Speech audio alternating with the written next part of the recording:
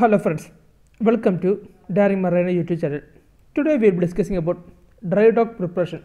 So what are the preparations that we done before dry docking a ship and all? A few months before, we had to know the information about the dry docking.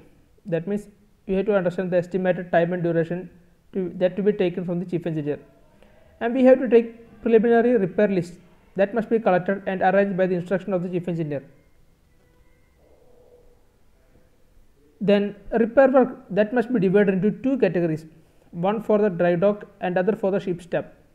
And the repair list must contain the following, that means number of sea chest and grids and their size, number of sea suction valve and their size, then number of shipside discharge valve and their size, number of scupper valve and their size, number of piping to be repaired including their length, inside or outside diameter, bends, number of flanges and their line diagrams and all that we need to know.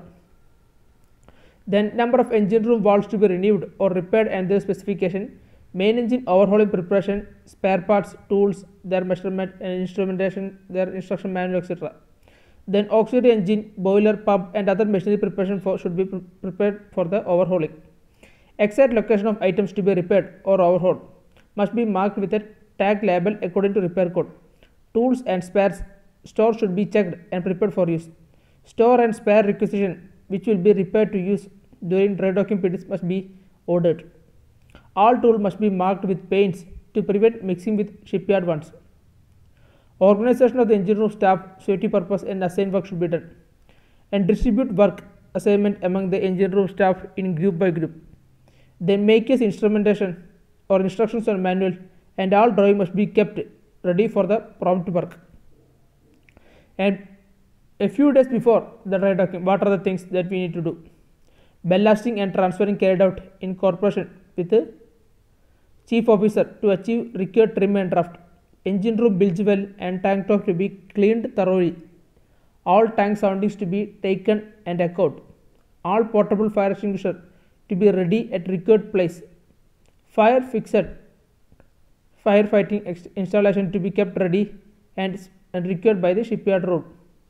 Emergency generator, emergency fire pump, emergency air bottle, emergency air compressor, etc. must be kept in good condition. Shore cooling seawater supply for refrigeration and air conditioning plant must be ready to receive. If you need shore electrical supply or shore supply at end of dock, you have to understand the phase, their hertz, volt, AC or DC, etc. Main engine crankshaft deflection should be taken and recorded. Before a few hours of dry docking, what are things means? Boiler should be shut down and release all steam pressure by using easing gear. An instruction to give all engine room personnel that smoking is prohibited in the engine room at ship is still in dry dock. Main air bottle, emergency air bottle, press up to full and close tightly. Ready to stop ship generator as soon as vessel enter dry dock and to be kept an electrical officer standby on shore connection box when shore power is taken. Settling and service tank top up. After topping up, sounding of all tanks must be taken and recorded. Remind all engine room personnel their duty and ready for emergency use. On the dock, what are the work that we need to do? The repair work to be divided into two categories like I mentioned, one for ship step and other for the dry dock. Tool and spare must be checked and prepared for use. Take daily record of work done by ship step and dry dock workers. Negotiate within the charge of dockyard about the work seekers and show him location of item to be repaired. At the end of every day, feedback condition of work to chief engineer. Examine all work done by dry dock and engine crew. If unsatisfactory condition was found, inform chief engineer and dockyard in charge. All engine room personnel should be instructed to use, store and spare thoroughly without wasting. Bottom survey, it should be carried out together with class surveyor, that means with master or chief engineer or chief officer. Then assist class surveyor visit and subsequent survey.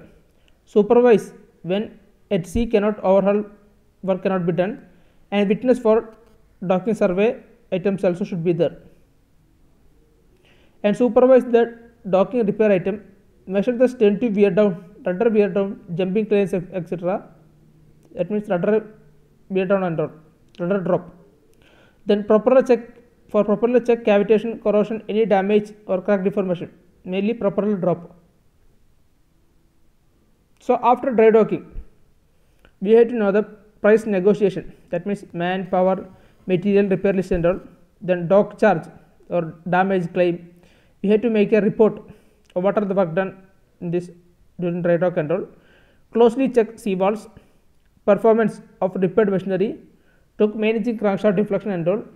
We have to do a cross checking and all. These are things that we need to do in dry dock, before, during and all. Thank you.